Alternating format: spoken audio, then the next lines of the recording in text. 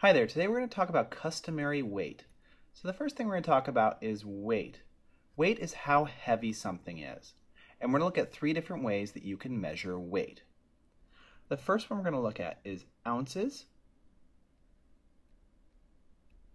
Next we're going to look at pounds.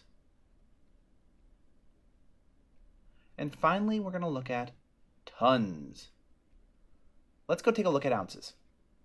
We're going to begin with ounces. Now, ounces are very small amounts of weight. And they have an abbreviation that we use. Looks like this, OZ with a period. And that means an ounce. Now, things that are ounces are things like apples, fruit. An apple might be about 4 ounces. So it's a very light amount. Other things that might be an ounce. A pencil. A baseball card.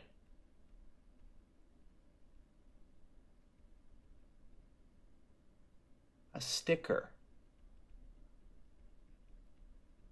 These are all things that you would weigh in ounces. Very, very light things. Next, let's take a look at pounds. Pounds. So pounds are used for larger amounts of weight.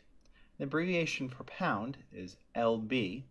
If it's plural, more than one, it's LBS. So 1 pound, but 4 pounds, LBS. Now, 16 ounces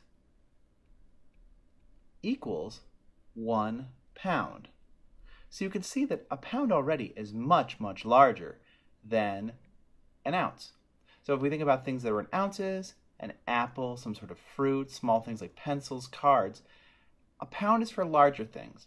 Weighing a pig, animals, a cat equals about 8 pounds. You, as a student, might weigh as much as maybe 50 pounds.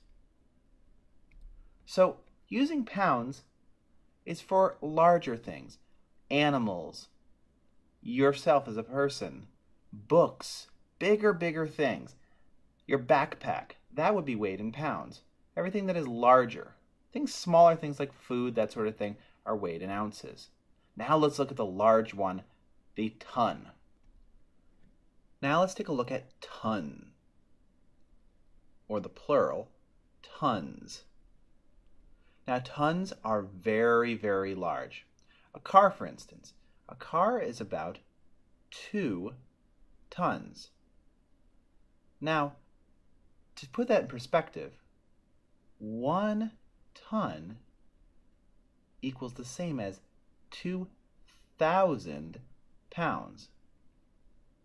So that's a large amount. Think about if you weigh 50 pounds, imagine something 2,000 pounds. So really big objects, cars, trucks, trains, large animals like an elephant or a whale. Those are all things that you would use tons for.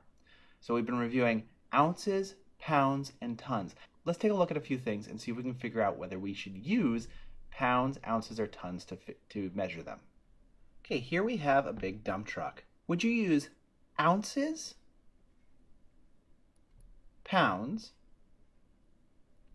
or tons to measure a dump truck? Well, now we know that a dump truck is a very large amount.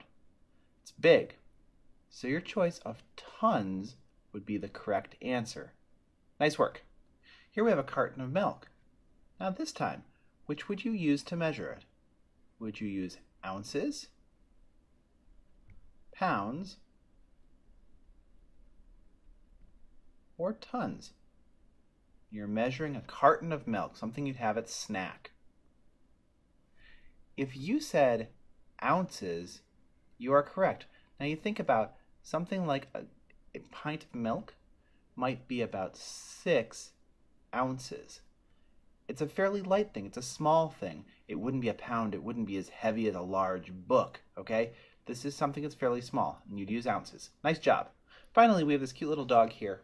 What would you use to find out how much this dog weighs? Would you use ounces, Would you use pounds or would you use tons to measure a dog? Point to the one you would use. If you said pounds, pat yourself on the back. A normal-sized dog weighs about 40 pounds. Not as big as a dump truck, so you wouldn't use tons, and it's not as tiny as a piece of fruit, so it would not be ounces. Nice work. Today we've been practicing customary weight and figuring out which choice we'd use for weighing, whether we use ounces for very small things, pounds for medium-sized things, or tons for really large things. Great job, and I can't wait to talk to you more about math soon.